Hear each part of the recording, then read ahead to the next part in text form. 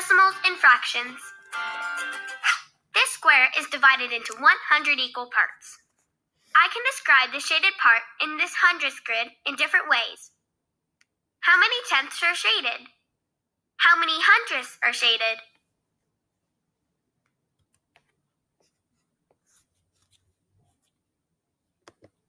Five out of the 10 columns are shaded, so 5 tenths are shaded. 50 out of 100 squares are shaded, so 50 hundredths are shaded. 5 tenths and 50 hundredths represent the same part of a whole. They are equivalent. I can represent this part of a whole with decimal notation or fraction notation. I can also see that 1/2 of the whole square is shaded.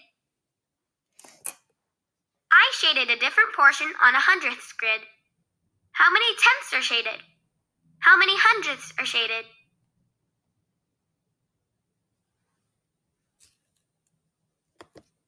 Two out of the 10 columns are shaded, so 2 tenths are shaded. 20 out of 100 squares are shaded, so 20 hundredths are shaded.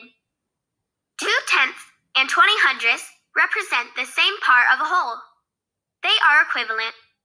I can represent the shaded part of the whole with fraction notation as well, 2 tenths or 20 hundredths. I also noticed that the shaded part is 1/5 of the whole square.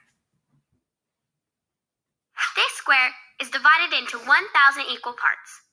I can describe the shaded part of this thousandths grid in different ways.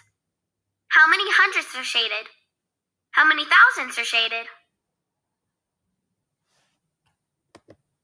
25 out of the 100 parts are shaded, so 25 hundredths are shaded. 250 out of 1,000 parts are shaded, so 250 thousandths are shaded. 25 hundredths and 250 thousandths represent the same part of a whole. They are equivalent. I can represent this part of a whole with decimal notation or fraction notation. I also noticed that the shaded part is 1/4 of the whole square.